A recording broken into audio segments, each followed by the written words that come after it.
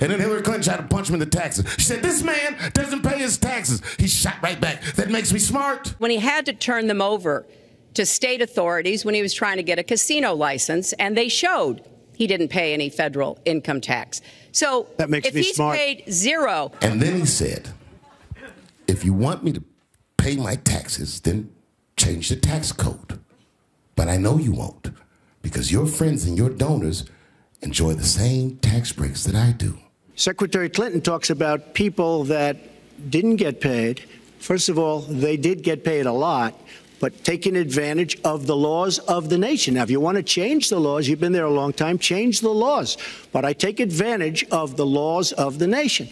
And with that, my friends, a star was born. I will release my tax returns against my lawyer's wishes when she releases her 33,000 emails that have been deleted. As soon as she releases them, I will release my tax returns, and that's against my lawyers. They say don't do it. So it's negotiable? It's not negotiable. No, let her release the email. Why did she delete 33,000 well, I'll let. He also raised the issue of your emails. Do you want to respond to that? I do. You know, I made a mistake using a private email. That's for sure. And if I had to do it over again, I would obviously do it differently. But I'm not going to make any excuses. It was a mistake, and I take responsibility for that. That was more than a mistake. That was done purposely. Okay, that was not a mistake. That was done purposely.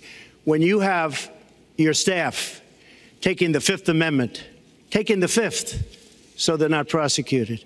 When you have the man that set up the illegal server taking the Fifth, I think it's disgraceful.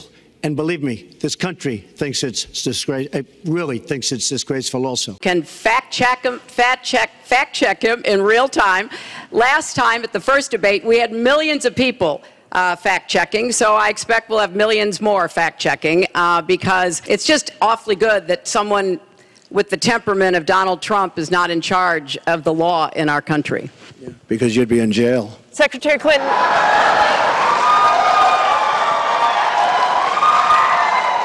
Mr. Trump, this year, Secretary Clinton became the first woman nominated for president by a major party. Earlier this month, you said she doesn't have, quote, a presidential look. She's standing here right now. What did you mean by that? She doesn't have the look. She doesn't have the stamina. I said she doesn't have the stamina. And I don't believe she does have the stamina. To be president of this country, you need tremendous stamina. The quote was, I just don't think she has a presidential look. Wait a minute, unless you asked me a question. Did you ask me a question?